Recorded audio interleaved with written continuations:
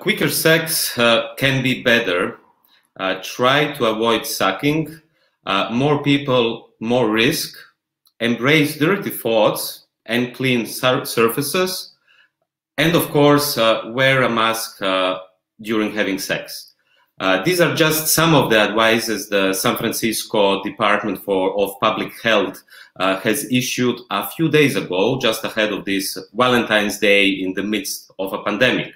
And already this short example shows in which way the COVID crisis has affected not only the political economy, but the so-called libidinal economy, namely sex, love, desire, affects, emotions, anxieties, fear. It has affected the deepest, innermost, intimate sphere of humans.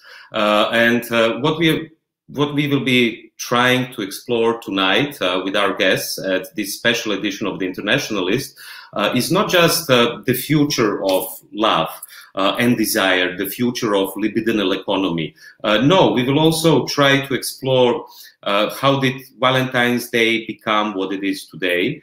We will speak about emotional capitalism. We will speak about the commodification of romance. We will speak about the various ways, which you can see precisely in these times, in our times, in which big tech, whether it's Silicon Valley or China, is deeply transforming the way we relate to others. As we can see now, we are having this very special date for me, and I hope for you as well, over the screens. And many people today are actually dating over the screens, dating over Zooms, saying that this feels like a job interview and not a date. So you can see that also here many things are changing. But besides posing these questions, we will hopefully also explore what is the emancipatory potential of love. How can social bonds, social relations, like mutual aid, for instance, be reinvented? Why they must be reinvented? In which way can we together reinvent it? And last but not least, one of the questions we will explore today is how can love become the foundation, and it already is, the special ingredient of new internationalism. Welcome to a special edition of the Internationalist for Valentine's Day.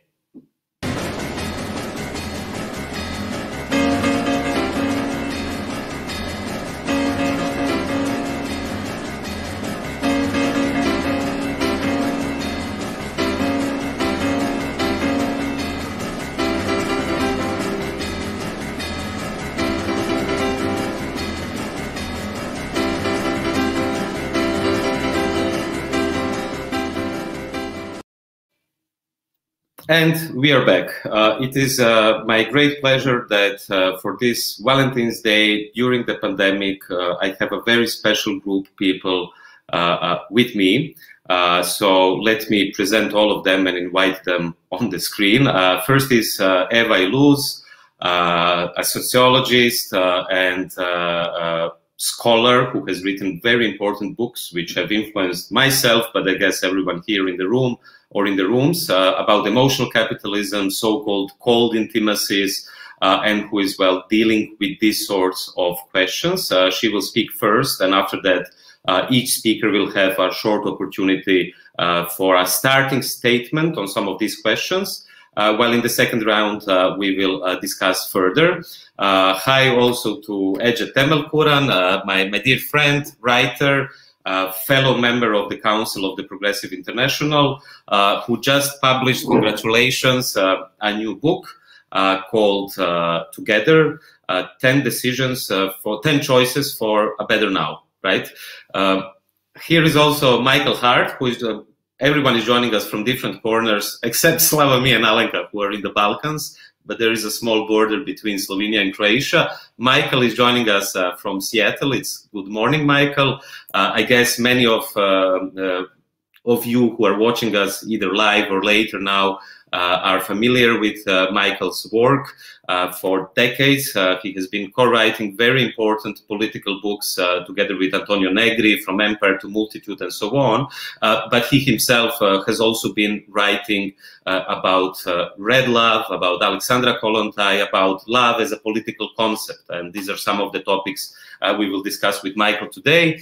Then here is Alenka Zupancic, also my dear friend from Slovenia, author of the book What is Sex, many other books which are mainly dealing with psychoanalysis and many other topics. Most recently, I guess it's not published in English yet, but I'm much looking forward to it. It's a book about the end.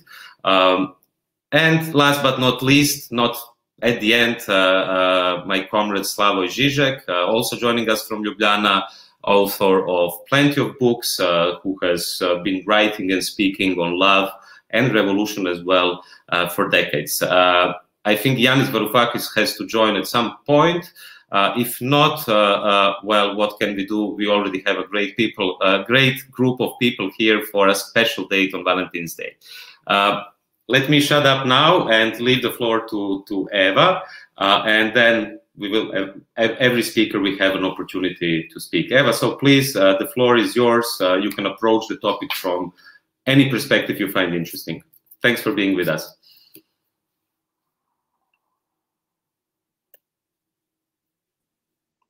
Yes. Now do you hear me? Yes. Okay. Sketcho, thank you so much for putting together this beautiful panel, and I'm always delighted to do anything with you. So I'm going to give a short statement, and since this is the Day of Love, I wanted to start with a poem written in the 7th century BCE by the lesbian poet Sappho. And I start with this poem because I think that in that single poem, Sappho lays out the key elements that we have come to identify as quintessential to the emotion of love. So here's the poem. Some celebrate the beauty of knights or infantry or billowing flotillas at battle on the sea. Warfare has its glory, but I place far above these military splendors the one thing that you love. For proof of this contention, examine history. We all remember Helen, who left her family, her child and royal husband, to take a stranger's hand. Her beauty had no equal, but bowed to love's command. As love then is the power that none can disobey, so too my thoughts must follow my darling far away. The sparkle of her laughter would give me greater joy than all the bronze-clad hero. That's the poem. So, in my view, far more than Diotima, the priestess in Plato, who will expose what love is, it is Sappho who articulates the idea that has come to remain with us of Eros, the god of love. And the idea behind Eros, the god of love, is that, as you know, his arrows wound a person fatally and make them lose reason and sense. For Sappho and for generations that would follow her, love stands both opposed to and above the realm of masculine pursuit of glory and battles. And even Parmenides made of Eros the first of all gods, so keenly felt its power by the Greeks. And Sappho turns it here into a force higher than male prowess and valor. And she places, as she says, the one thing that one loves above military splendors. And so this is a clear affirmation that love is superior to matters of the state, to military feats, as Slavoj Žižek would say, that it's revolutionary, it's above interest, and it's above self-preservation. And it's also above, here we may note, motherly duties, since it compels and justifies that a woman, Helen, would leave her child. So in Sappho's poem, I think love acts or is presented as a force, an exogamic force that compels individuals to leave their group, that disembeds people from their clan, from their nation, from their family, in short, from society itself. This is, in a nutshell, the mythology of love that we are still living with, and which, in a way, we are celebrating in a day like Valentine's Day. So let me think about what Valentine's Day, about the day itself, and the love it is supposed to celebrate. So Valentine's Day today is celebrated in at least 8 countries that I know of: the United States, Canada, Mexico, the UK, France, Australia, Denmark, Israel, Italy. It's actually 9. And it's a holiday in which people purchase gifts for friends, families, and even pets. And in 2019, more than $21 billion was spent only on Valentine's Days. And, if you look at the curve, actually, these numbers have been steadily growing throughout the years. And another also interesting fact is that 60% of people between the ages of 25 and 35 will celebrate Valentine's Day, and this number drops dramatically the older you get, which suggests also that there is a kind of change, a historical change in the importance that people attach to this day.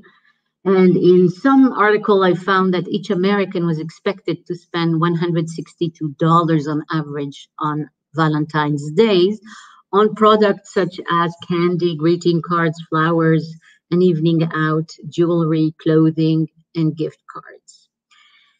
Companies also on Valentine's Day are fighting heavily with advertisements to encourage people to buy their products. And so Dunkin' Donuts, for example, has created a campaign where their consumers can compete on Instagram to have the most Dunkin' love by using their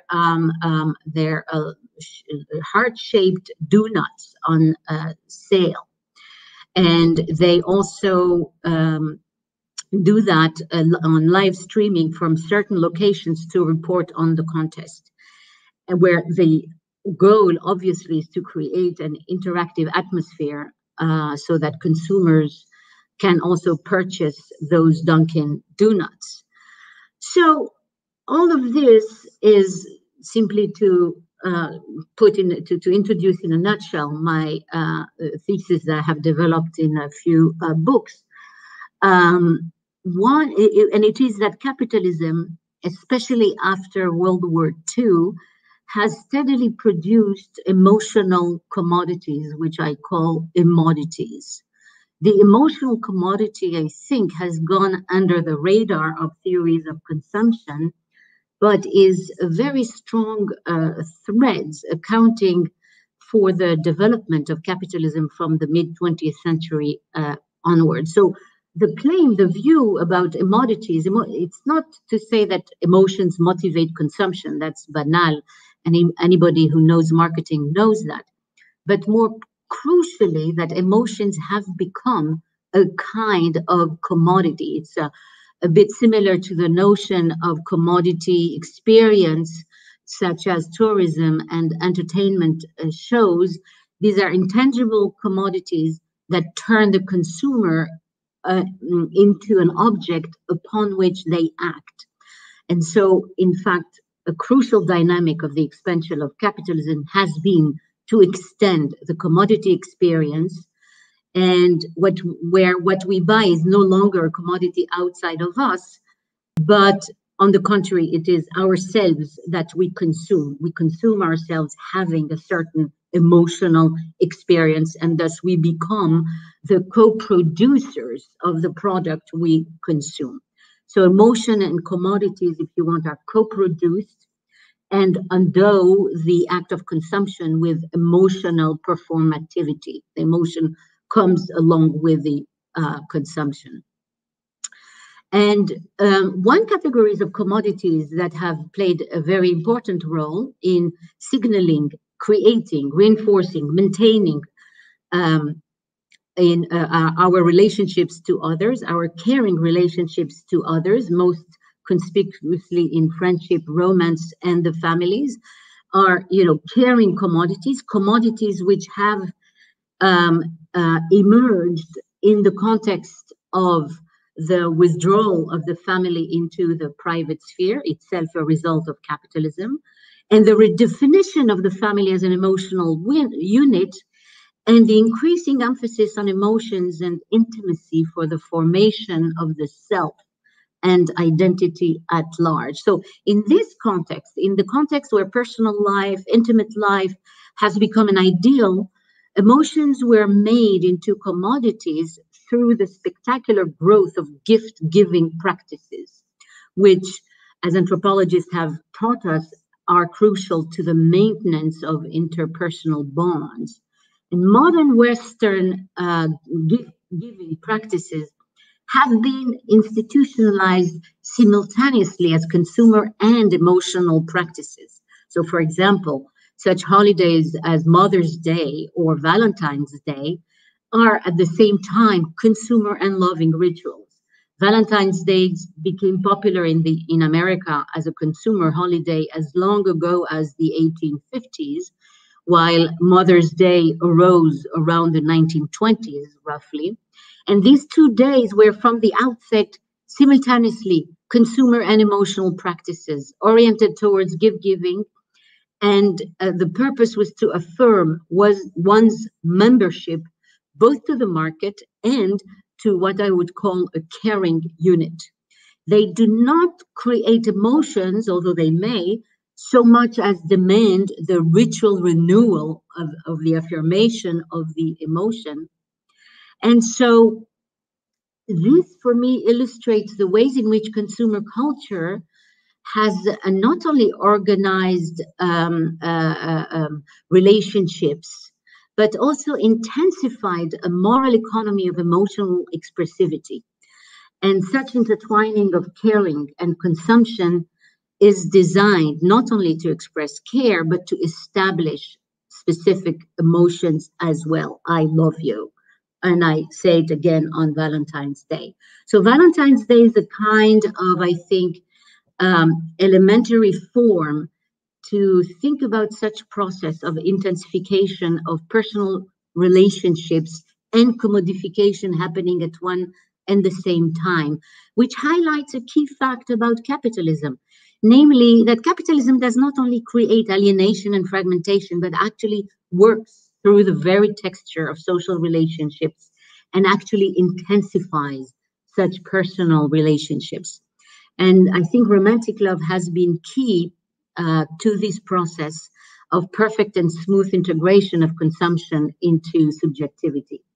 So, having said that, how much can love still serve as a mythology of individuals affirming their desire against society, as Sappho's poem suggested, is indeed a question we can all ask ourselves tonight. Thanks a lot, Eva, for kicking off our special date for Valentine's Day and reminding us of commodities and how emotions are becoming commodities, and also for giving this background on Valentine's Day with these very interesting numbers, which I didn't know how much is actually spent on this holiday. I think you posed a brilliant question for our next speaker, Michael Hart, who has been dealing with these sorts of questions. You know, how can love still have a subversive character? How can love serve the revolutionary struggle, what is the relation between politics and love, especially in times when love emotions or emotities are being monopolized and manipulated. So I leave the floor to Michael, since we have other speakers as well. And well, please, Michael, let's go. Thanks. And I do think that, especially on Valentine's Day, one has to operate a critique of love to make a space for a political concept of love, like Eva was doing, definitely in terms of the commodification. But I think on Valentine's Day, one also ought to attack the notion of the possessive couple, of the antisocial couple, the couple that imagines itself whole and therefore not in need of society. That's what I mean by the antisocial couple here, which is being promoted, which, like I say, precludes the possibility of a political or even revolutionary concept of love. But I don't really want to talk about that, or at least not in this first bit. I thought it'd be more useful to, well, partly explain why I became interested in love as a political concept and what its basic characteristics are. I mean, I first became interested in thinking about this because I thought it corresponded to my experience and the experience of many militants in political activism. You know, the militancy feels like shares characteristics with, or even is best named by love. And what I mean by it primarily is this, or here's the just very simplest way of thinking about it, is that love here has two characteristics that, at least the first two, that worth thinking through. The first is the nature of the bonds that's made, and the second is its transformative character, its transformative experience. And for me, at least, this is one thing that makes love a more adequate concept for me than, in this context, friendship or solidarity. So I wanted to explain these two, at least how I'm seeing or give an introduction to it in terms of Baruch Spinoza, which I know might sound like a certainly erudite withdrawal from it, but I think it's very practical. For me, it's very practical. You know, these two elements I was talking about in terms of bond and transformative character. So the first about bond, Spinoza defines love, as always, these beautiful geometric definitions. Love is joy plus recognition of an external cause. And also to understand that, you have to see that joy is defined as the increase of my power to think and to act. So therefore, love is the increase of my power, both to think and to act, with the recognition of an external cause. For me, this is super practical. I mean, for instance, think about it in terms of thought, you know, an intellectual notion here. Most of my encounters with other people are not joyful, you know, would be sad in the sense that they don't help, they don't make me more powerful to think. You know, like when usually I think I understand something, I start talking with some other people, I feel stupid. I don't understand it anymore. But there are some people, and one has these experiences where you're together and you think together and you actually become more powerful. You become more powerful to think. I mean, I would say, hold on to those people, like hold them tight. And that's at least the first notion of what love is, that you are made more powerful, recognizing your bond with them as an external cause that makes you more powerful. So I would say the same thing if you can recognize it in the question of thought, you know, like what I would say, like groups you study with that make you more powerful, intellectual groups that make you more powerful, but specific people that do, you know, I think of this exactly the same way in terms of militancy. You know, there's certain people with whom you are more powerful to act. You can act and think more. So anyway, that's the first one about bond. And this is what I would, at least trying to situate love in a political context, thinking of the bond that way. The second Spinoza element that helps for me, like I say, leading to this notion of the transformative character, for him, it starts with this notion of the power to be affected. And he says that Spinoza claims that the power to be affected corresponds to the power to act. So one normally thinks about the power to be affected as a weakness, you know, as a vulnerability, or as a lack of sovereignty. You know, that the extent to which you're affected by others is a matter of your weakness. And Spinoza wants to insist, no, in fact, that's a strength. The strength, how would one say it? It'd be something like a way of gauging your capacity to live in the world, to be affected by others. And that being affected isn't a passive thing. It corresponds to, like, you cannot be powerful in your actions, in your thought, without equally being open to, vulnerability might be the word, I'm not exactly sure, to others. So your power to act is completely related to your power to be affected.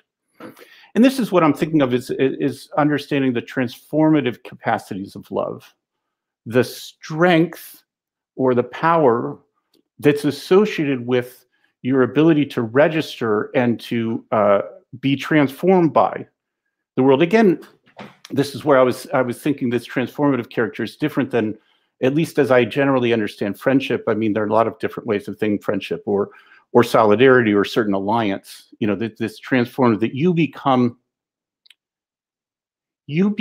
other, you become different in love. And think of that in a political sense, in a sense of militancy, that you become transformed by it, you become something else. This is the power to be affected. I mean, you might also understand it in terms of the difference, you know, in the revolutionary tradition, or maybe others, between the concepts of emancipation and liberation. I mean, emancipation is simply the same, being the same. I mean, the subject, there's no subjective transformation in emancipation. One is simply without chains. Whereas liberation is really completely different. The subject is transformed in liberation. You do not remain the same. In fact, that's what's involved in it. So let me, I'll end there because I see I'm just over 6 minutes, so I should stop. I just wanted to pose these two basic ways of thinking about love in a political context or even in a revolutionary context as the quality of the bonds, the bonds that are stronger than death, or whatever, how one was going to say it. And the other is this transformative character, the ability or the power to become different. Seem to me at least two basic elements for starting to talk about love in a political or revolutionary context. Great, this is great, Michael, and I think it really opens the floor for Ece. I don't know, Ece, what you prepared, but I know that your new book together is dealing precisely with the transformative capacities of love, friendship, solidarity, mutual aid. So I leave you the floor, and we will definitely return to the questions opened by Eva and Michael. You have to unmute yourself. This is like always happening on an online date, but that makes it more real in a way. Now you'll see that this lineup is a work of genius, because actually I'm going to talk about Spinoza, or Spinoza's cloak, rather. But let me start by saying that this is my first Valentine's date, and I made a spectacular beginning. I hope this will carry on like this. And it's also the first time I speak about love in public, because I'm suffering from the same shyness, so to speak, that most of us today feel. We always feel the urge to hint some sarcasm when talking about these two words, but especially love, unless, of course, you are not afraid of appearing uncool. Not many of us are brave enough to use these two words without stitching to it a retro underpinning, rather. Love and revolution, whenever they are mentioned, they call for an extra explanation. We feel like saying, no, we are not that naive to really believe in these words. The smirk we feel obliged to put on when we say or hear these words are actually the sign of a horrible defeat, if you ask me. This is the bitterness of the defeated and the cynicism of the defeatist on the progressive front. And this smirk makes me think. It is because it's rather tragic that today it's the only, it's only the religion, namely Christianity, that can use the word confidently without the need of sarcasm. An equally pitiful fact is that the last time I saw people, shouting the word revolution, it was when Capitol Hill was insurrected by the Trump supporters. It seems the words during the last 4 decades have been occupied by its new settlers, and finally they're entirely annexed. So that is why when progressives talk politics, they tend to shy away from these two words, especially love. It is unfortunate that the people who dare to imagine a better world rather fear the word love and other emotional and moral questions, for that matter. Morality and love seem to be left to the monopoly of religion, unfortunately. With this matter in mind, I have been thinking about Spinoza's book. That's why I'm so happy that Michael mentioned it before me, because I don't have to talk about the philosophy part of it. But I'm rather thinking about Spinoza's cloak. As you know, after being declared as heretic, he fell victim to a lynch attempt. And he survived the lynch attempt, but he had a tear on behind his cloak. They say that he kept his cloak until the end of his days. And they say that he kept the cloak just to remind himself how lucky he was. But then, considering the fact that this guy wrote substantial amount on friendship and love, I think there's a deeper thought under keeping this cloak for the end of his life. I take it as a promise, Spinoza's cloak, a promise to love the human despite the actual humans, which is a very timely matter, if you ask me, because this is a time where we are constantly subject to the worst representations of our kind, the algorithms and the financial web that surrounds our communication sphere is in love with the spectacular evil and with the outrageous. Therefore, we keep seeing the worst representations of our kind, and this is the hardest time to love the human. And on one side, there is the spectacular evil, and the good is given for self-protection, only the kittens. And love is given a broken wooden sword to protect itself. So my question is, can we reclaim love in politics, for progressive politics? Can we take back the word, which is essential for a better world? And my answer is very, very simple. Yes, we can, and we should, because I need to love more than being loved. And I find this simplicity and jumping off from this simplicity crucial for today's progressive politics. And thank you. That's all I wanted to say. Thanks a lot, Ece. I can see already a lot of comments on our YouTube channel. Thanks a lot, everyone, and lots of love to everyone who is watching us. There is a funny comment saying, "I would like to call Michael Hart as Michael, just as Ece called him." What a great group of speakers. I guess you can call Michael and Ece and everyone by the name to make it more intimate. And there's also a question which kind of brings us to our next two speakers, namely to Alenka Zupancic and Slavoj Žižek. The one is missing, Mladen Dolar, of course, but the representatives of the Slovenian School of Psychoanalysis. And the question is by Conor Habib. So maybe Alenka or Slavoj, maybe you can integrate it, an answer to this question, into your short statement. The question is, if there is time, I'd like to know about how the radical libidinal erotic propositions of Wilhelm Reich, if instead of being easily dismissed, are taken seriously, and what would you say about that? That's just one question. I suggest you integrate it, one of you two, and I will follow the questions and we will come back. So I leave the floor to Alenka now. Glad that you are here, inspired to hear your thoughts. Thank you, Srečko, very much. It's a real pleasure to spend this evening in such a great company, even if it's only online. And I guess this will be why in Valentine I will definitely remember, Valentine's Day, that I will remember. As a matter of fact, speaking of commodification of love, I heard a funny joke yesterday about Valentine's Day, which is also a kind of funny response to this theme, this issue of commodification of love. To understand the joke, you must remember that in some countries, November 1st is celebrated not only as All Saints' Day, but also as the so-called Day of the Dead. So we visit like our dead and pay respect when they're buried. So here is the joke. You don't need to be in love on Valentine's Day, no more than you need to be dead on the day of the dead.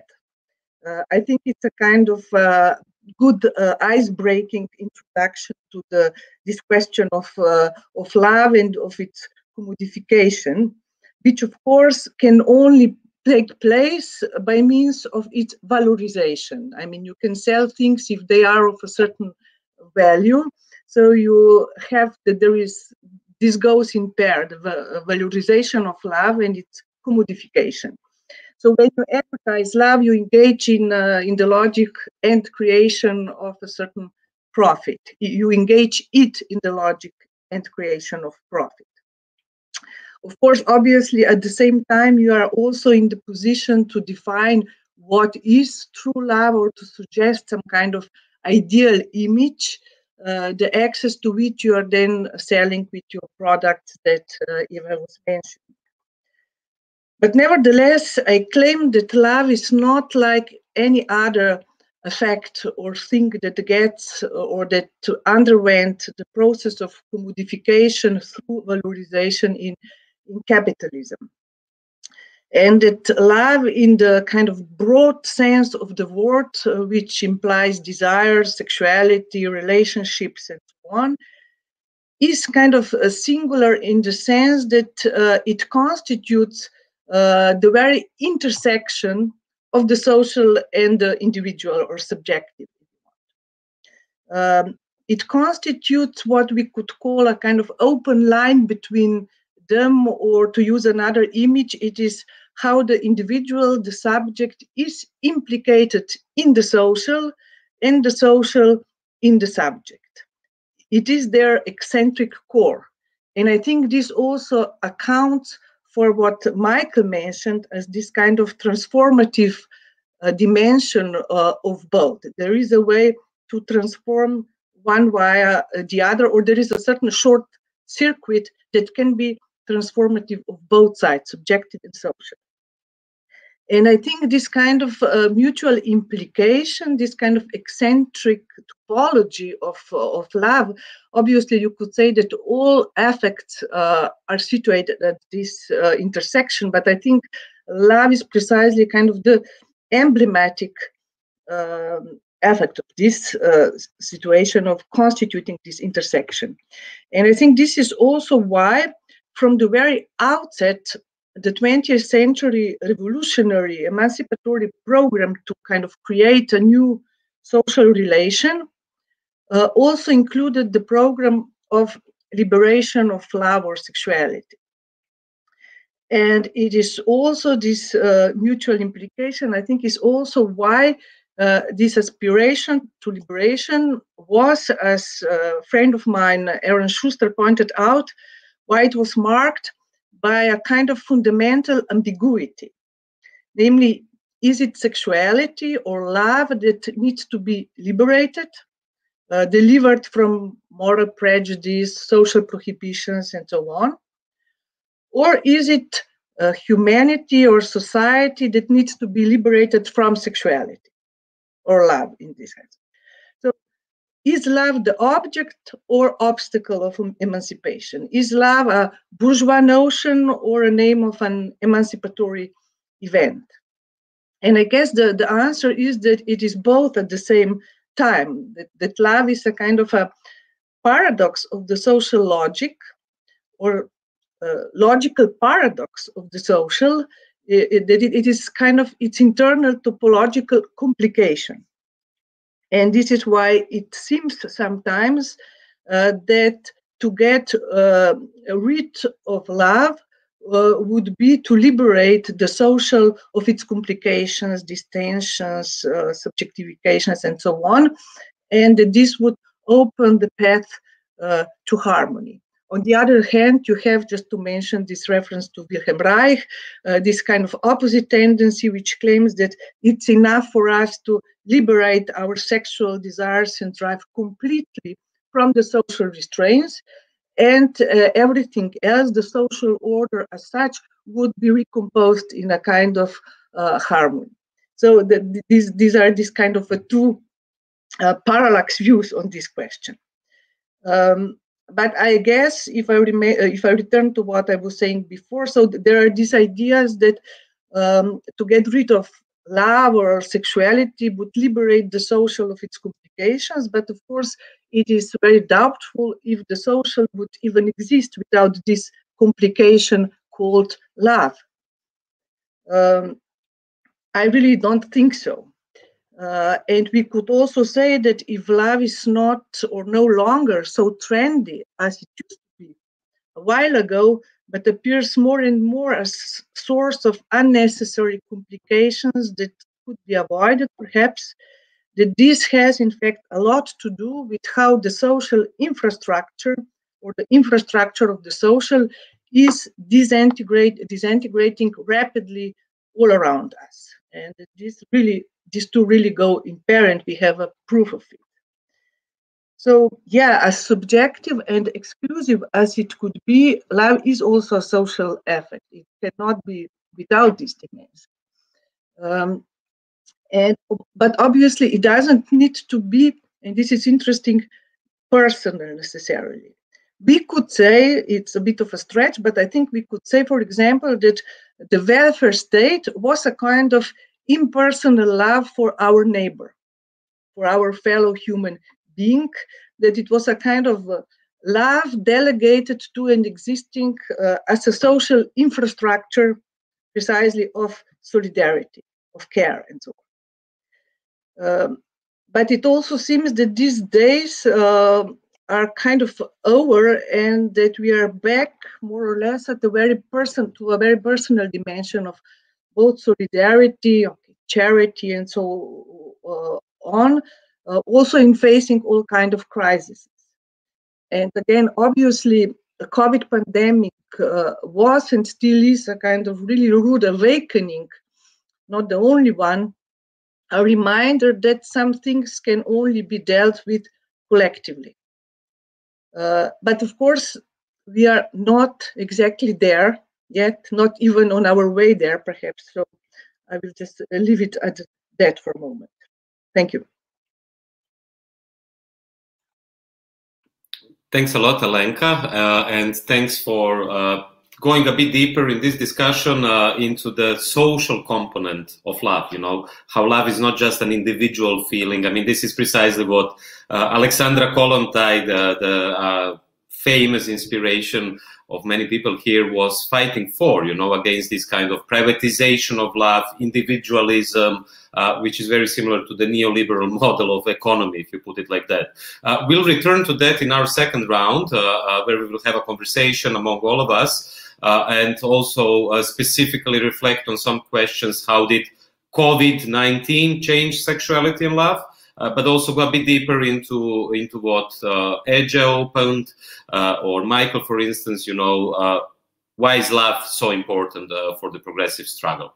Before that, I'm leaving the floor to Slavoj Žižek. Please, if you remember the question about Wilhelm Reich, maybe you can answer it. If not, I will come back with that question, and I can see many other questions. So after Slavoj, we will slowly also go to the questions of the audience. Slavoj, please, the floor is yours. You have to unmute yourself, or someone will unmute. The big other will unmute you, I guess, very soon. Okay, just wait, Slavoj. You are unmuted now. Yeah. Okay. Thanks very much. I'm sorry if my intervention will work as a kind of a destructive, brutal spoiling of the illusions, and I do it on purpose as a leftist, as a communist. First, let me say, it's a complex thought, I cannot develop it fully now, that I don't believe in this ultimate unity of collective love, collective of solidarity, and so on, and personal love. I think agape and eros, and Terry Eagleton nicely translated agape as political, collective love, and eros, individual love, passion, are to be disconnected. There is a gap between the two. I will now repeat my old thesis. I think that love and I'm talking now about erotic love, is a catastrophe, literally. My old joke. Imagine yourself living a happy everyday life, you have a good job, you meet with friends, blah, blah, blah, maybe from time to time a one-night stand and so on, and then you passionately fall in love. All the balance of your life is ruined, you are obsessed by that. Or, and it's really like Eva quoted Sapho, this is the moment of rapture. Arrow, which is a totally contingent arrow, hits you, you are lost. I'm not saying this is the ultimate fate of love. It's a long work where you try to build out of this kind of a relationship which can somehow function. But returning to Michael's nice example, this love, collective love, which empowers all of you while it affects all of you. Let's imagine, very tasteless example, a group of students, professors, studying, let's say, Spinoza's Ethics, a very difficult text. Again, you empower each other, blah, blah, blah. And then there is a student there, men, women, I don't know what you are, and you fall passionately in love. It ruins the community, I claim. It's a total illusion that somehow the two will work together and so on and so on. So my point here is that it doesn't, now comes my madness, it doesn't mean that private passionate love can only be this kind of a destructive moment. But I think more and more, warning, that the only solution is betrayal. I got this idea of all kinds of people. The writer who recently died, John le Carré, who in his A Perfect Spy, one of his best novels, writes that the only ultimate proof of love is betrayal, that you betray the one whom you love. And I wonder if you've seen, now I'm going to the lowest of the lowest, popular culture, Homeland, the TV series where Carrie, played by Claire Danes, at the end, what does she do? CIA agent. She betrays her own country, so it appears, go to Moscow and lives there a very intense erotic relationship. There is love there, it's clear.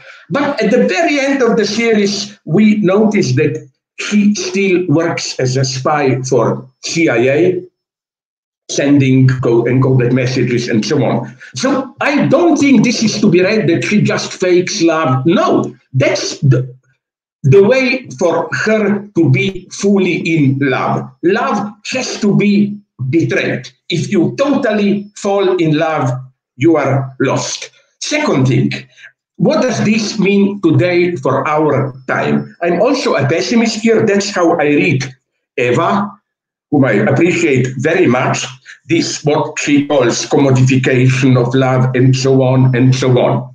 I agree with her. This is a very complex phenomenon. I think simply that today, with all our permissivity and so on, it's not sexuality that has to be liberated. It's love. Love in this passionate sense that is gradually disappearing. What does this commodification, objectivization mean? I think, again, it's more complex. Again, trigger warning, one of my vulgar examples.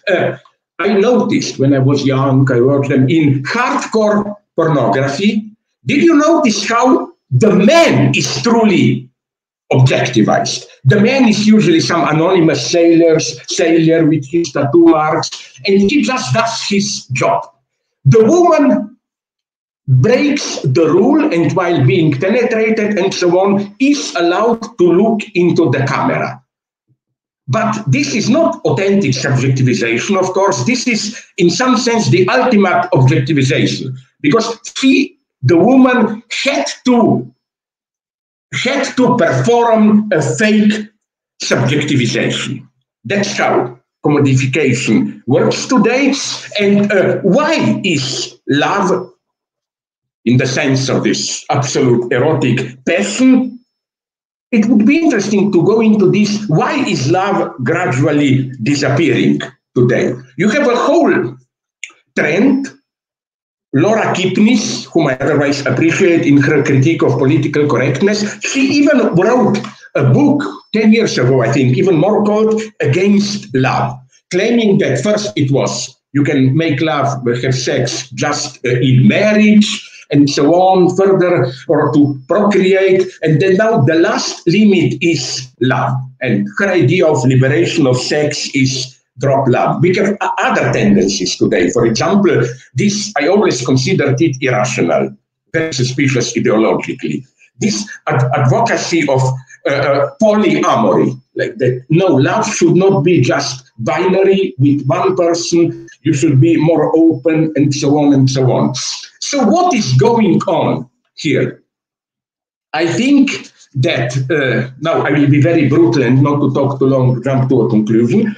I think that what this recent trend of attacking love, which is for me another aspect of what I find critical in predominant form of political correctness, is that, short remark to conclude, they are, I think, they are simply acting as if Freud and psychoanalysis don't exist. As Alenka already mentioned, most of them act as if love is in itself, or sex, a harmonious positive power, then something bad oppresses it. It can be patriarchy, social repression, and so on and so on. But I think if there is a lesson to be learned from Freud, it is precisely that love is in itself twisted, perverted, as Freud demonstrated. We don't just have a repression of desire. We always then get an additional twist where repression of desire turns around into desire for repression. You start to enjoy act of repression itself, or for example, the role of fantasy. I recently read a report. I often use this story. I'm sorry, of a scene when they were shooting a hardcore pornographic movie where something absolutely ridiculous happened. The guy who was doing it, penetrating the woman, stepped back and said, "Sorry, I'm losing erection. Can somebody pass me my iPhone so that I will look at a Pornhub to quickly get excited again?" Now, this is madness. He had there the real woman. He needed virtual space fantasy to get excited. I think this is not a pathology. I think this is in the immanent structure of love.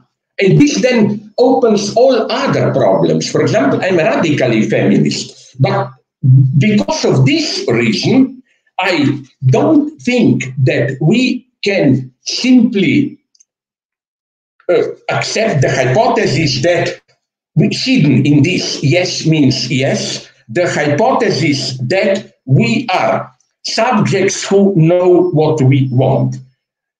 We may know what we want, but we don't know what we desire. And I think that this simplistic formula of each of the sexual partners has to be free to desire to formulate what he wants and so on, is not enough. Sadomasochism is a fact of love life. What if I want to be in a certain codified way and so on, of course, oppressed? This mess is immanent to sexuality. I don't think you can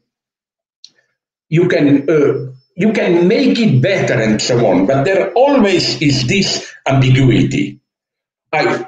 This does not mean that no doesn't always mean no.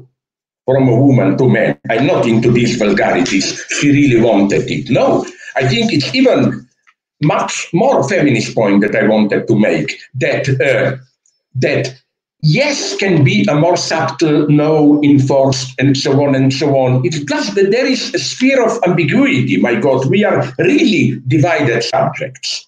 So I think that the first truly revolutionary act is to fully admit this gap in Christian terms between agape and eros. Eros is a big destructive mess. There is no way to liberate it in the sense of you erase oppression and so on, and we will be happily enjoying our love life.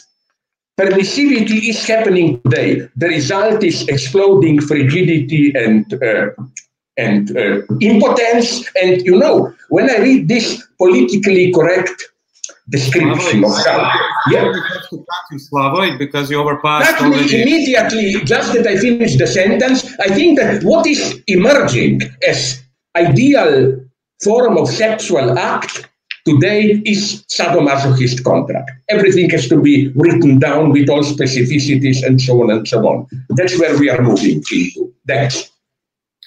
Thanks a lot, Slavoj. I'm sorry for cutting you, but that's my job. I cannot just be the loving guy. Sometimes I have to do some censorship. So we are all back on the screen. We have plenty of questions. Before we make a conversation and go to some of the questions, let me just give a short comment on what, try to comment on what you all said, and also try to channel the discussion towards our contemporary historic moment. Namely, there is a pandemic going on.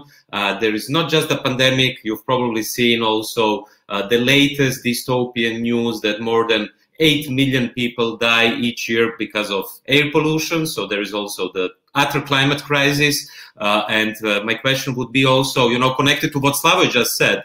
What if the subject, him or herself, doesn't even know what she or he wants or desires? And in this contemporary context of the pandemic, which is already going on for more than 1 year, what we can witness is, I would say, very interesting, but also very worrying. It is an acceleration of the power of technology, not just in the sense of online dating sites like Tinder, where now it's becoming quite famous to put in your profile that you're vaccinated.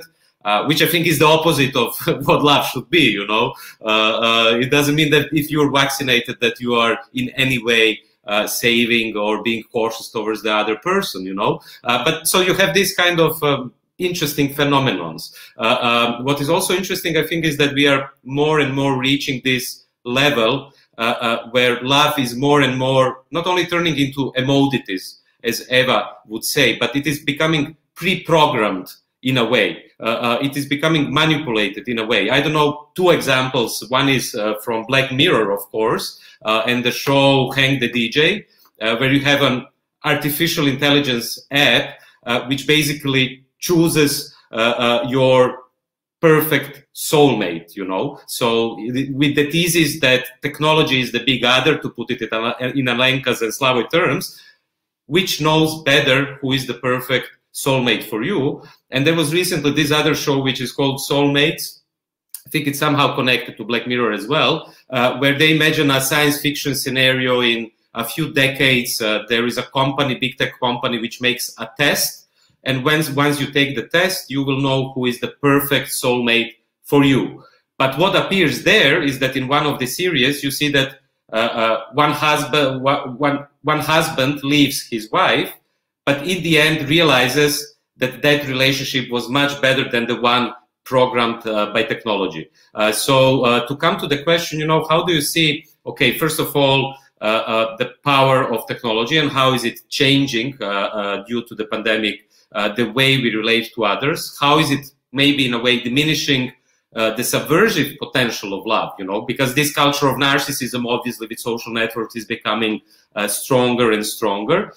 How is this situation also affecting risk, for instance? And the test question for you, do you know how many days were Romeo and Juliet together before they caused this big catastrophe? Well, they were together 4 days. 4 days, which tells a lot, you know. 2 people fall in love and 6 people die in the end after 4 days. including them, which I think is it's an interesting, we could approach it from different sides, but it shows that risk is an elementary aspect of falling in love. But as I think it was Slavoj who said it, that love as a topic is gradually disappearing from the public discourse. And it was already Roland Barthes, of course, who is in his discourse, The Lover's Discourse, The Fragments, said precisely this, but then he wrote a book about falling in love and not love.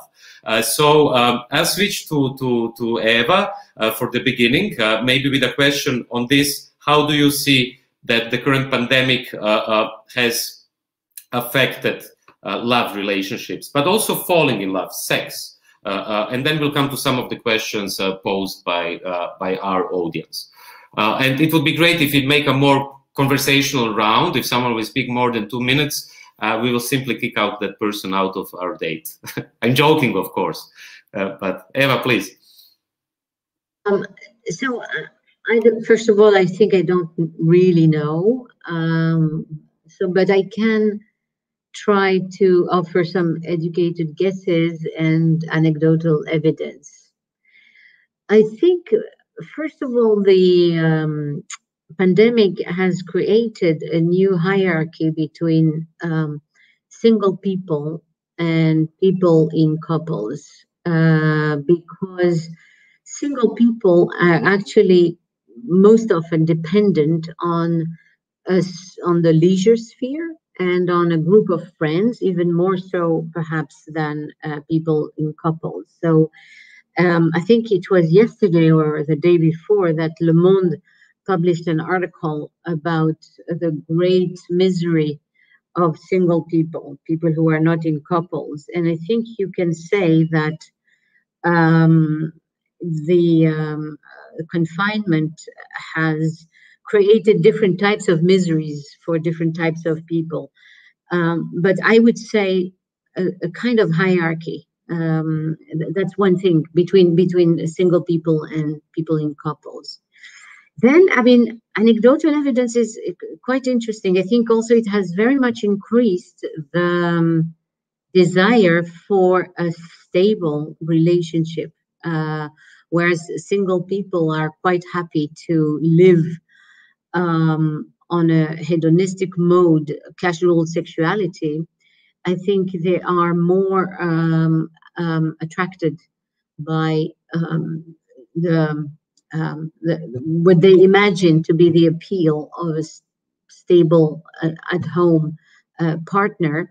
And again, a few days ago, I read a piece, I don't remember in which newspaper, I think it was the New York Times, on the incredible increase apparently for semen, women who want to be inseminated to have children.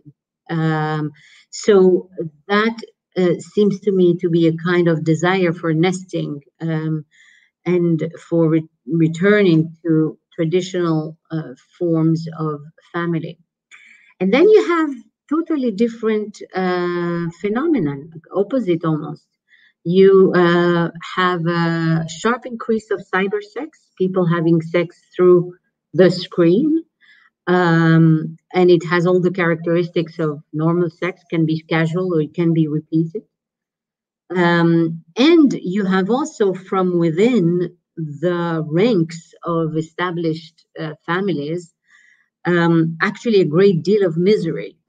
Mothers find it simply unbearable anymore to be at home constantly with the children and the husband. It was very funny. There was a program where on France Culture, I think, where mothers were just, saying, I just want to smother them because they have been for so long with the children. So what it really shows in a way is that this whole notion of intimacy based on the home, when you have the opportunity to experience it, to experience this kind of very intense intimacy of every moment, is actually quite unlivable and quite unbearable. And that intimacy, what we call intimacy and couplehood, functions only when there is an outside world where couples can separate, where they can go their different trajectories, where children can go to school, where each one has his own occupation. So intimacy turns out, I think, to be a bit, I mean, when executed to the full letter, turns out to be absolutely unbearable for many. And I would say also that one thing that characterizes contemporary relationships is that the rules of engagement are very unclear. There is an enormous uncertainty about how to engage in general. I mean, my last book, The End of Love, is really about uncertainty. And I think now to uncertainty, you have to add a new notion, which is the notion of risk, which you were referring to, Srečko, risk for your health. And so I think the sense of being, I mean, you mentioned that we are pre-programmed, increasingly pre-programmed by algorithms and manipulated by algorithms, etc. I'm struck by the opposite of how incredibly anomic and uncertain, in fact, the rules of engagement to enter relationship, especially if they are compounded by a management of risk, which we never really used to, at least heterosexuals. I think homosexuals have had to deal with that for quite a long time already with the AIDS crisis. But heterosexuals have not been equipped at all to deal with this notion of risk. So, so these are different, very conflicting, I think, directions. It's going in different directions. Mm-hmm. Thanks, Eva. I'd like to turn immediately to Alenka because I think you, Eva, also you gave me an inspiration for it, and come back to the very start of this conversation, which is this advice by the San Francisco public health department. You know, don't you think, Alenka, because you've written on sex, a beautiful book on sex, don't you think that this kind of advices, you know, no sucking, quick sex, 15 minutes with a mask, and so on, is actually creating an atmosphere of a sort of new Puritanism, a sort of new morality, even if you want, which is actually already, you know, prescribing the risk as well, you know, what is risky behavior, how we should behave, and so on. So that's my question. How did COVID-19 create this? Do you agree that it created a sort of new Puritanism and morality, which is very often very cynical? Yeah, I'm not sure if this is this could be simply attributed to the COVID crisis. I think that we've been witnessing this kind of development toward these regulations that also Slavoj mentioned, this kind of attempt to kind of preemptively exclude all possible things that could go wrong or possible going beyond a certain limit that could be experienced as offensive. This kind of attempt to prevent this and to put us on the safe side of it were going on before, and I think COVID perhaps added another dimension. But for me, COVID crisis was also interesting because it introduced a new way of thinking about love, in the sense also in this kind of positive sense that even if you don't touch someone directly, there could be real love. I mean, the fact of not touching could be an act of love in certain circumstances. So I don't think this so easily translates. But I think the question of risk, for me, it is interesting. I know also, of course, this comparison risk and falling in love, and then we are now the ideology seems to be out to prevent or safeguard us from this kind of risk.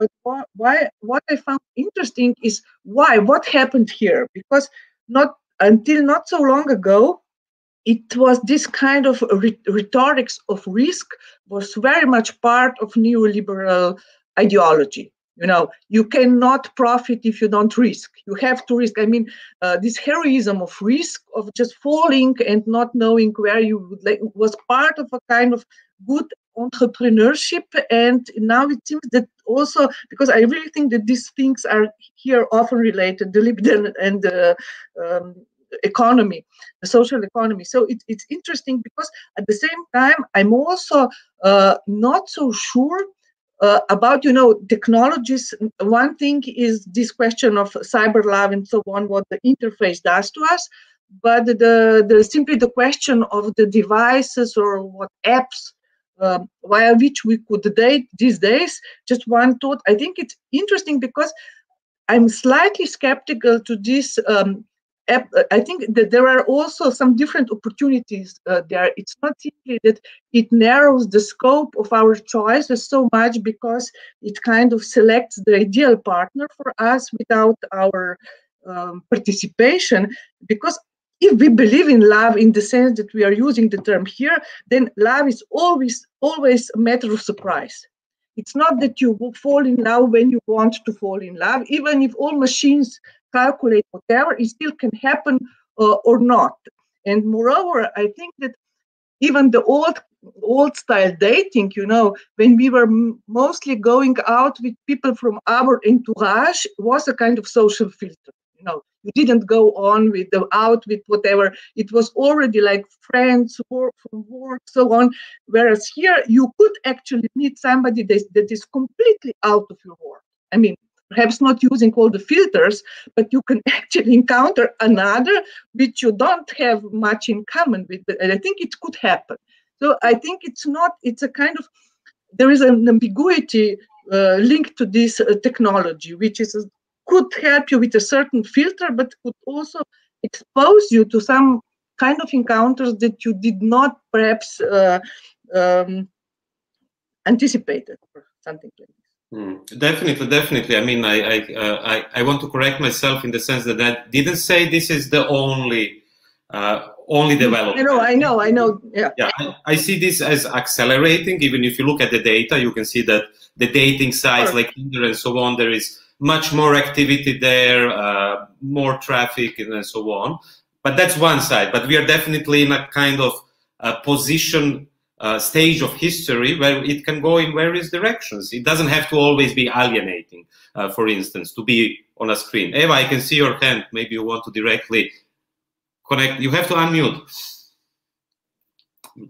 I was wondering if I could just react briefly to Slavoj, or something that Slavoj said. I'm not sure exactly how he put it, but he said something about the sadomasochistic relationship being, it's not his word, it's my word, but a sort of paradigm that has become today the sort of paradigm for a relationship. I could not agree with him more, and I'm going to use an even trashier reference than he did, because 50 Shades of Grey, which was this incredible world bestseller that sold in extraordinary quantities, is about, in fact, all of it is about staging a sadomasochistic relationship as being this kind of new paradigm, both for love and for sex. And, I try to understand or ask myself, what was it about that sadomasochistic relationship that was so attractive, apparently, to so many hundreds of millions of people? And I think it is that it really stages, as Slavoj said, the contract. It actually, under conditions of great uncertainty, you create conditions, false conditions, illusory conditions of certainty, because you can exit whenever you want. But also it has this marvelous property of transforming suffering into pleasure, and of mixing pain and pleasure together. And for me, it's a very interesting way of making sense of also the experience of many women, since the whole novel is about her experience of pain and transforming it into pleasure. And it's about managing risk also, because you are actually in the true sadomasochistic relationship, you are in complete control of the risks. So for me, that has become really that powerful metaphor of trying or seeming to go to the limits but really actually doing it in a very controlled way with very clear rules. It's the only thing where you have very clear rules.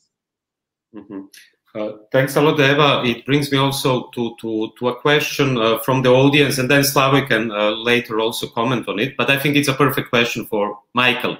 Namely, you know, if on the one hand this sadomasochistic paradigm, and thanks for reminding us on this other trash book, which is a symptom, of course, of our culture. If there is another symptom, I would say it is the commodification of polyamory. You know, in which way polyamory is coming back. Maybe it's related to 68 and this unleashed energy, which brings me back to what Michael said, you know, the difference between emancipation and liberation, you know, what did really happen here? What is it? Is it an emancipation or liberation? But the question is, and I'm posing it to you, Michael, is what about non-monogamy versus monogamy? Is polyamory just a sign of unbound capitalism? Which is, of course, a rephrase of Alexandra Kollontai. And what would Alexandra Kollontai say if she would see this today? You know, in which way polyamory is developing?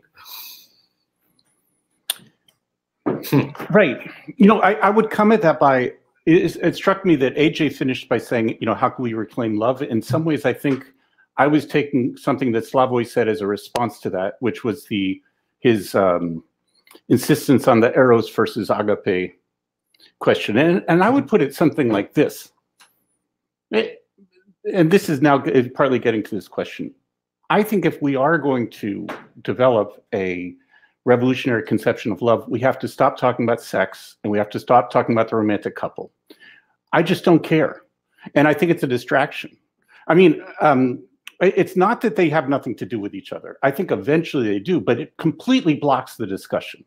So for instance, this is what I think is so wonderful about that phrase credited to Kollontai, which I don't think that she developed, that sex should be no more difficult than drinking a glass of water. You know, what Kollontai means by this is have sex with whoever you want, have it as much as you want, as little as you want, as fast as you want, etc. That doesn't, but leave that aside, that's not important. What's really important is something different. And until we bracket that and stop, keep referring the discussions back to the romantic couple. I mean, I think it's an important discussion. Don't get me wrong. I'm sure sex is an important discussion. Romantic love is an important discussion, but it blocks us from talking about a social and revolutionary question, which I think is not. So for instance, then I might be misinterpreting you, Slavoj, but when you were talking about Reich very briefly, I took it in this regard too, that if Reich believed, Wilhelm Reich believed that or at least the interpreters of Reich, believed that the liberation of sex corresponds to a social revolution, that's wrong. I mean, I just don't see, it doesn't make any sense. I think it's worse than wrong. It's a distraction. It blocks our discussion. So I would say, I mean, maybe, Shrek, I'm not appropriately answering the question from the chat, but it seems to me that, at least from my purposes, I want to put it like, and I'm trying to say this is why the Kollontai quote helps me at least. It's not a matter of prudishness or morality or puritanism that I don't want to talk about sex. I just find it boring. I mean, I like having sex, and I think you should have all the sex you want. Please do. But that's not a relevant part of this discussion, or it stops us from having. Okay, I'm going to stop because I think I'm repeating myself. You're not. I think it was a substantial contribution to our discussion. Before I leave the floor to Slavoj to comment on this, he was mentioned several times by many of you. I'll leave the floor to Ece, who didn't speak for a while, and then Slavoj. Well, actually, I didn't speak because most of the conversation was about eros, not agape, or rather philia. Actually, I would since we, Michael and I referred to Spinoza, it was obvious that we were talking about agape or philia rather than eros. And, picking up where Michael left, we cannot talk about both, not because there is an unbridgeable gap in between, but because eros, for me, it's a frozen subject. And it requires the language of eyes, which is poetry. You cannot speak, like, not cannot, but I wouldn't actually speak with this language about Eros. It requires another kind of language. And there is no gap in between. It is just they are on different layers of reality. Or they are on different layers of our understanding of humanity. So, and why we're talking agape or philia, and why we should talk about it is because we're talking about progressive politics, or politics rather. And today what we need is to reimagine or reinvent love in this political sphere where we are supposed to act urgently. And what we are feeling, I think, we as in like people like me, that there is something missing in today's politics. After gulags, after, you know, fall of the Berlin Wall, we walked away from the emotional issues, from the moral issues as progressives. And I think we have to trot back. We have to walk back to those issues, and this time more bravely, and thinking that we can talk about the good, the love, and everything. So, and we will need this because we need a transcending experience. We have to define revolution or politics as a transcending and transformative phenomena.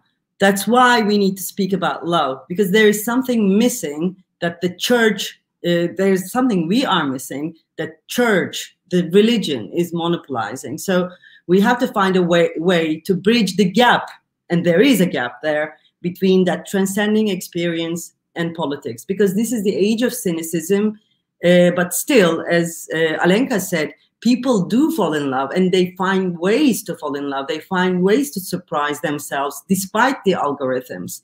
But still, as vulgar as it may be, people need meaning in their actions. Even the most ordinary, most banal, even the most plain people need meaning. And in order to create that meaning, we are supposed to talk about love, morals, and the good. And that's where I'll finish. And yeah, I'll finish with a Cole Porter song, Let's Fall in Love. Yeah, next time we will have an opportunity to have a playlist and maybe play some songs. An important... Ask a small question, because she put it very beautifully, I think. You put it really beautifully. But don't you think feminism, I mean, nobody has mentioned here feminism, that in a way that has been, in fact, the project of feminist thinking, which is to reconstruct love and makes it into a truly political and revolutionary project. And none of us has mentioned it. So I don't know, it's a question to you, but. Yeah, I mean, also, thanks, Eva, a lot. What we also didn't mention, and I think instead of just relating to high theory, Spinoza, Lacan, and so on, which I also love to do, I think what we didn't mention is how much did social movements teach us about love, solidarity, mutual aid. For instance, just look at the struggle the Zapatistas are in for the last decades, in which way they transformed deeply the social relations on a daily level. How deep did they go into deconstructing the concept of the nucleus family, which would relate back both to Engels and Alexandra Kollontai. Look at the Kurdish struggle, speaking of feminism. You know, I think these struggles, and that's why it's so important for us at the Progressive International to discuss these topics, have many lessons for all of us, you know, in our private life, but also in our political lives. So I'm turning to Slavoj, who has been rather unusually patient. So thanks again for that, Slavoj. And maybe I pose a question for you, Slavoj, but I know Slavoj is Slavoj. You will go towards all the speakers and all the topics, I know. But what interests me and some people in the chat is also, how do you see that love can be reinvented in the sense of progressive politics? You know, how can love be used for progressive politics? Is there any use of love in progressive politics? Trying to unmute. Yes, I'm on now. I will try to be as short as possible. I talk too much. But first, let me say that I agree with all your nice thoughts about agape, eros, and so on. I just limited myself to eros because today it's Valentine's Day, and Valentine's Day is meant for erotic couples. That's why. So I agree with what you said, but you know, when you, Michael, I agree with you when you said, and you know, this that it's not a gap. I correct myself, but it's simply a different, ontologically, a different level of being and so on. But nonetheless, I would like to add something. It's not just sex, let's F as much as we want, sleep around. Something authentic like love can happen also there. Love is not the same as having. So now I will say something to make enemies. Most of you, it's horrible, but you know Lenin's, Michael, do you know Lenin's reply? Probably it's not true. Probably it's a fake to that sentence by Alexandra, this like drinking water. You know what Lenin said? It sounds male chauvinist, almost conservative. He said, but nonetheless, I wouldn't like to drink water from a glass from which another guy drank just before me.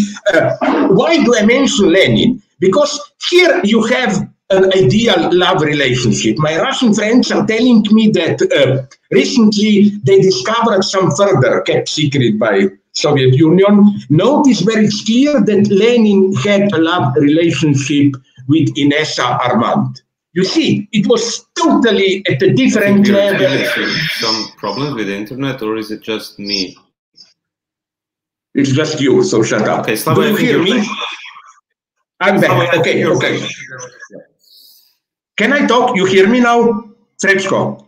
Okay. Now I don't get it. We just had some technical problems, but we can hear you now. Okay, okay. I go quickly. First, pandemic and so on, what you mentioned, and sex. You know, Eva, you mentioned some things, and I totally agree with you, this complexity, that direction. But I would say this, my paradoxical experience is that, as Alenka also pointed out, things were going on towards this virtualization of sex already before pandemic. So I think that the lesson of the pandemic, for me, is very paradoxical. If you are just at the level of sexuality, it's easy to go into virtual orgasms, playing and so on, that love brings body back. For me, the paradox is the love can be in some sense more bodily than just sex. I spoke with my younger son's friends once who told me, who has the time today for the complex game of seduction? Isn't it easier? Maximum they are ready to do is one night stand or just masturbate in front of virtual space. So I think pure sex can be transposed into virtual media. But let me go just to the concluding point, this complexity of sex. You know, maybe you know the story, Srečko. It happened after the end of the war, of all places, in Sarajevo. I report on this in some of my books. It's incredible story. A couple discovered that both of them had, under not revealing their identity, erotic fantasies shared with another partner on the web, you know, virtual sex. Then they decided to meet, and you can guess the solution. It was each other, the same couple. And now comes my Lacanian lesson. The result was not, oh, but we were dreaming about each other, so let's now be a real happy couple. No, the marriage split immediately. That's a nice lesson. Also, what you, Eva, mentioned about this complexity and so on, or this suffocation of being with a couple. You know, I read a wonderful means terrifying for me, data from Japan, Singapore, where sex bots, plastic dolls, are very popular.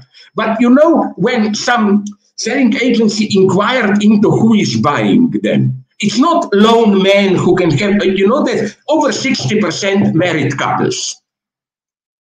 It was bought them. So my final thought is paradoxical.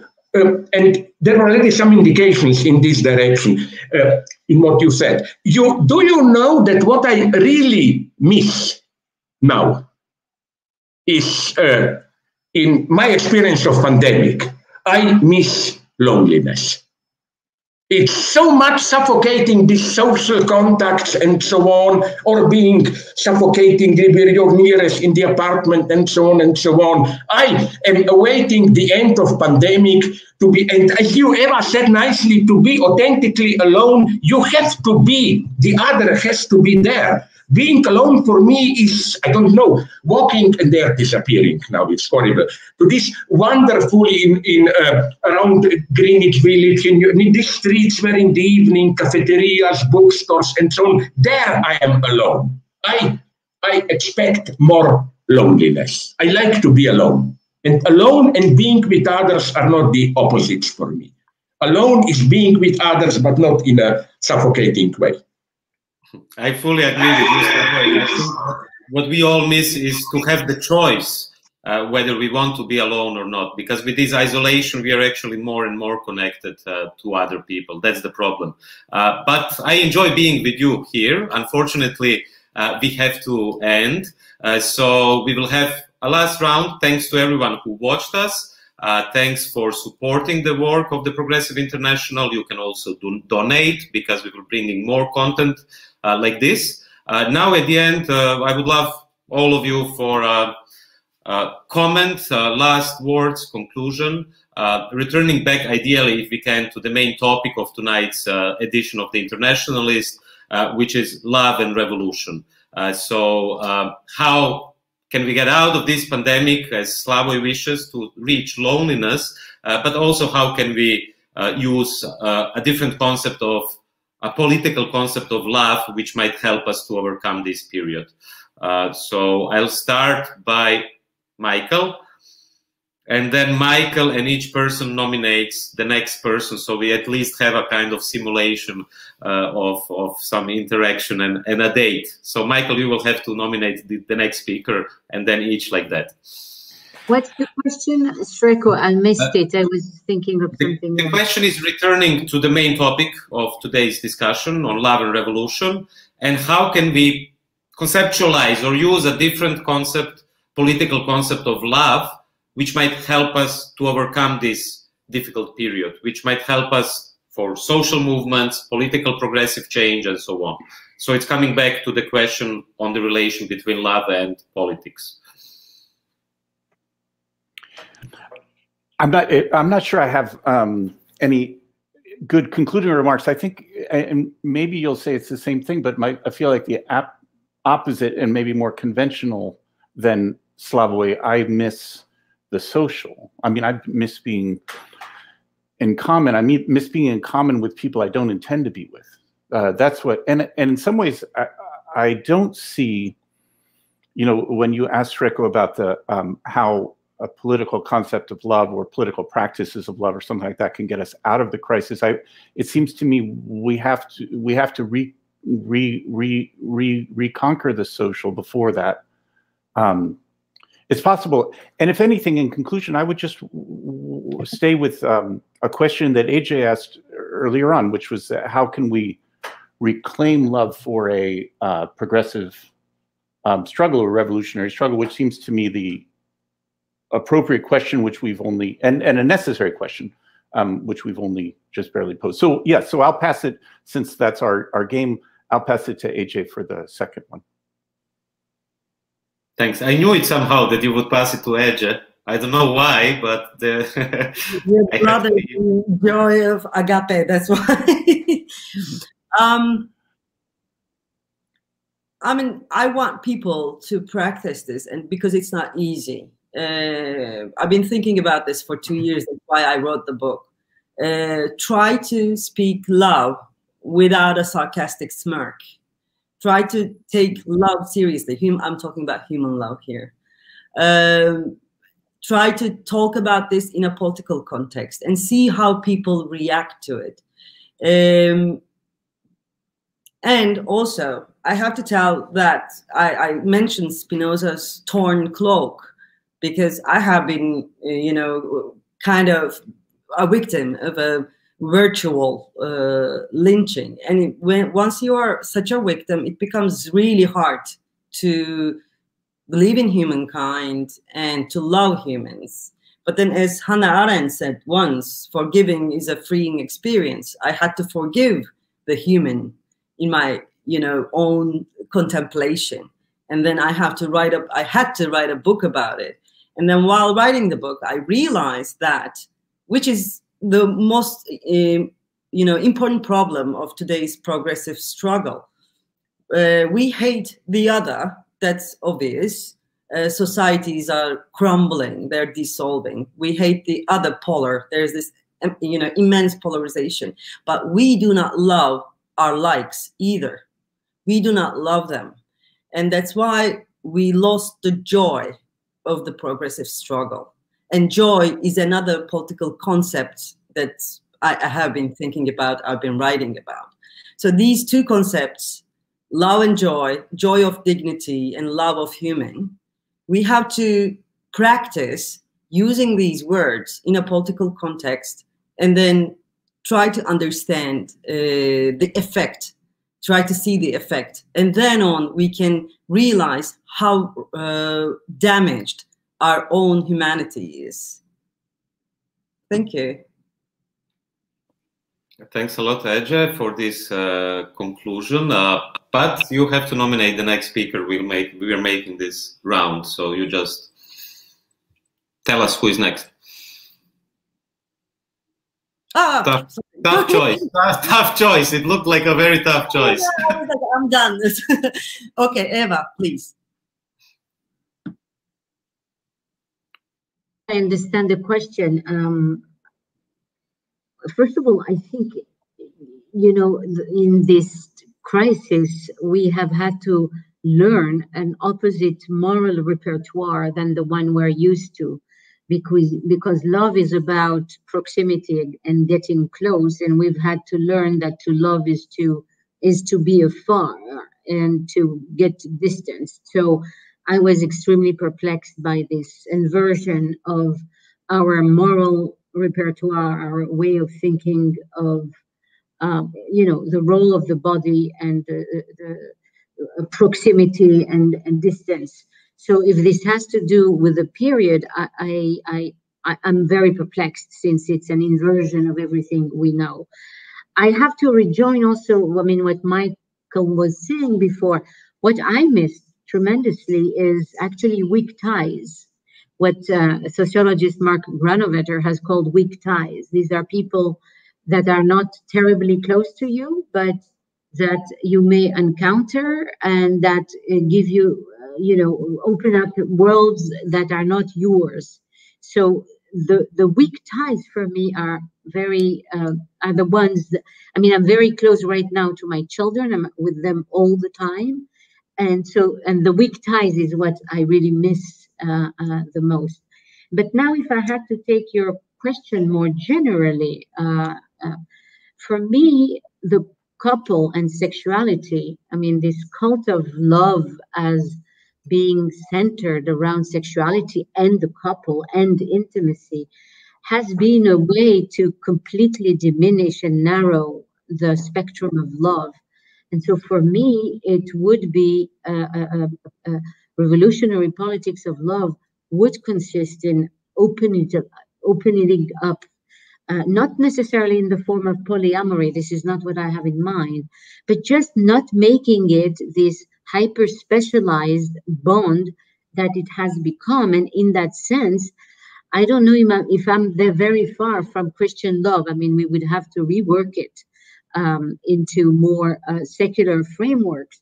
But that, for me, is very appealing. And finally, I would say we cannot rethink love without the feminist perspective on it, since feminism has discovered that in love and through love, so much inequities and so much of the political structure is actually embedded in it. So we can't really rethink love without, destroying those political structures that were embedded in it. and we are just starting the process. Mm-hmm. Thanks, Eva. I must also admit that I miss the contingency and the surprises, which are related to being outside of home, which is not a contradiction to what Slavoj said, of course, the true loneliness. But Eva, you can choose whether Slavoj will be the next or Alenka. It's a big choice. You know, what Slavoj. Just say a name. Okay, so it's me. Wait a minute, I have to. Yeah, you are unmuted, Slavoj, so the floor is yours. What did I do here? Something wrong. We can hear you. Yeah, but I did something terribly wrong. I don't know what here. No, you are on the screen. We can hear you. Okay. Very briefly, when we talk about reinventing love, political liberation, and so on, you know, love is, and I agree with the last point that was made. Love is in politics a very ambiguous notion. None other than Adorno wrote years ago that beware of the regimes which legitimize themselves on behalf of the subject's love for the leader. You know, so love, it's not so simple. Or let's go concretely to the United States today. There are two persons with big politicians who trigger love. Let's be brutal. It's Trump and Bernie Sanders. And for me, the moment of love where I saw hope was, do you remember at the inauguration, a fake spectacle, if there ever was one, Bernie sitting alone there on a chair, and I wrote in a text that it was, you know, Hegel's well-known remark when he saw when he saw Napoleon riding through Jena after the battle. It's as if I saw the world spirit Weltgeist riding on a horse there. I think at this disgusting spectacle of Biden inauguration, Weltgeist, the world spirit, was there embodied in the lonely figure of Biden. But yes, I agree with you. Love has to be reinvented. You know why? Because I think politics without this collective dimension of agape, political love, is an affair of specialists, technocrats, manipulations, and so on and so on. This transcendent dimension of full subjective engagement can only be provided by love. And just a final remark about, I think, was it you, Michael, who mentioned the joy? No, sorry, it was one of the ladies, of bringing back joy to progressive politics. You mentioned, you hit the nail correctly. Joy is for me what is missing in a certain type of political correctness. All the pleasure you get there is the very decadent pleasure of, oh my God, I discovered a little bit of racism here, a little bit of feminism there, and so on and so on. Yes, absolutely agree. We should bring joy back to politics. That's why, in contrast to typical liberal American feminist Nancy Fraser described nicely how they kidnapped to a strong degree to liberalism, to neoliberalism, American feminism. That's why, for example, I admire Mexican feminists. It's a totally different approach. They deal with the same problems, but in a joyful way, not in this rigid morally way. So yes, joy, love are needed in politics, absolutely. Without this, we can leave everything to algorithm and experts. Thanks, Slavoj. I think I couldn't agree more.